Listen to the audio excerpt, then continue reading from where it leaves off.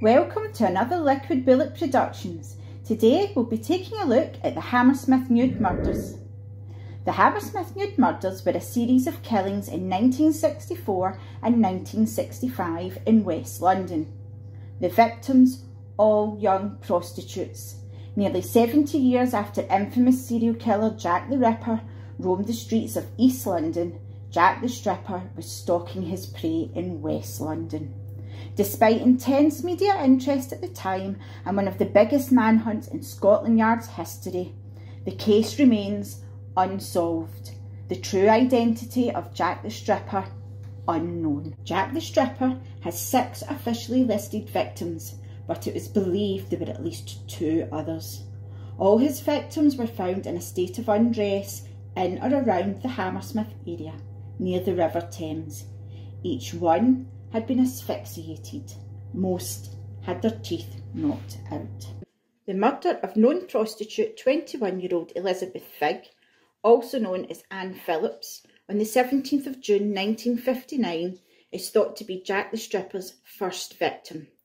Found on a towpath in Chiswick in a secluded area known as Duke Meadows by police officers on routine patrol, she had been strangled and left lying naked next to the Thames. Her underwear, black stilettos and white handbag were missing.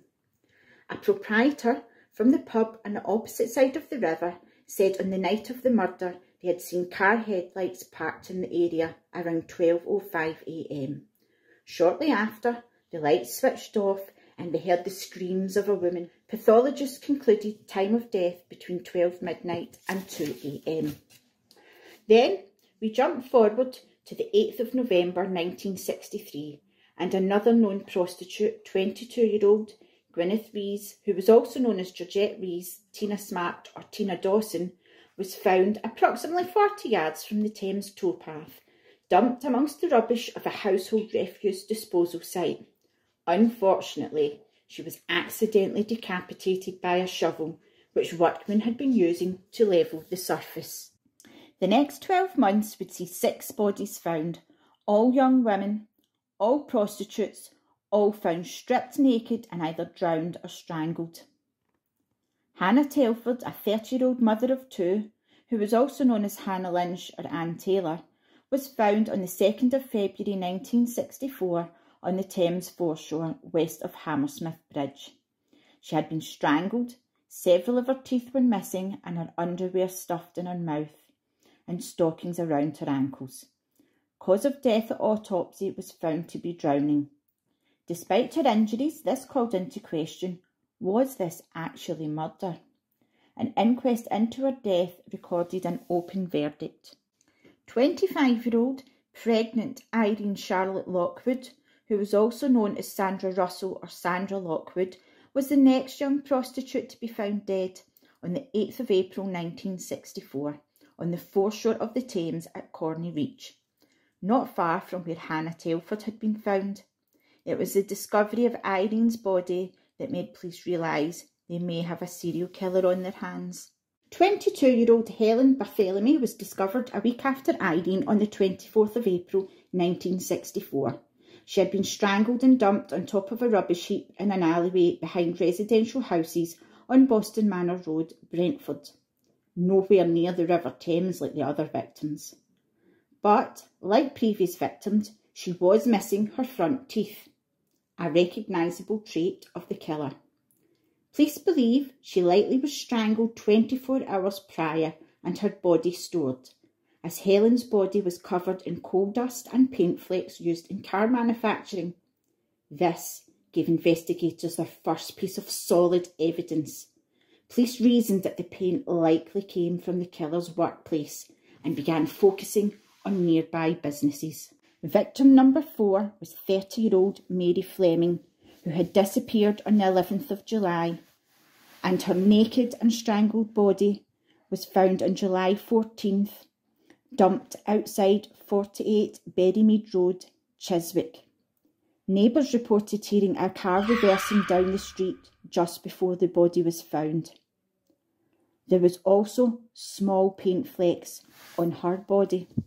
21-year-old Frances Brown, also known as Margaret McGowan, Frances Quinn, Anne Sutherland, Donna Sutherland, Susan Edwards or Nowla Rollins, was the 5th victim of Jack the Stripper, last seen on the 23rd of October 1964 by another prostitute as she climbed into a client's car.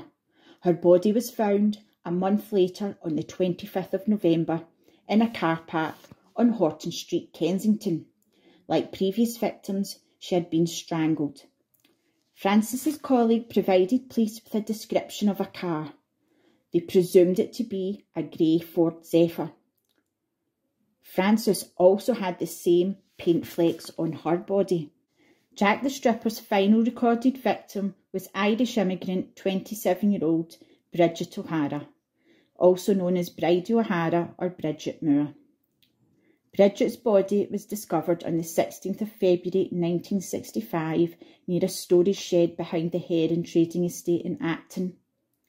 She had been missing for a month as she was last seen on the 11th of January. Again, industrial paint flecks were on her body.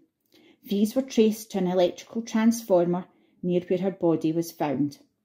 Her body showed signs of being stored in a warm environment which the transformer would provide too, leading police to believe this is where Jack the Stripper had been storing the bodies of his victims before he dumped them. The investigation into Jack the Stripper was led by Detective Chief Superintendent John DeRose, and he was determined to find the serial killer. He had 700 premises searched, looking for a match to the paint flecks and looking for clues to where the bodies had been stored. One match was found at a workshop in the herring trading estate, which was opposite the electrical substation Bridget O'Hara had been found. In total, 120,000 people were interviewed, over 3,000 forensic samples collected, and 7,000 suspects were interviewed, but no information on the identity of the killer was found. DeRose also had female police officers undercover on the streets of London, blending themselves in with the street workers, hoping to catch a killer. He also held a press conference and announced his team had narrowed down the suspect list to 20 individuals. Then, in subsequent conferences, he reduced suspect pool to 10 and then to 3, hoping to shock the offender into thinking police were closing in on him. Months and months of searches and interviews, and the case reached a dead end.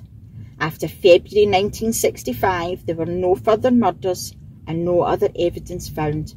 There is speculation the victims were known to each other due to their underground party scene and appearing in pornographic movies.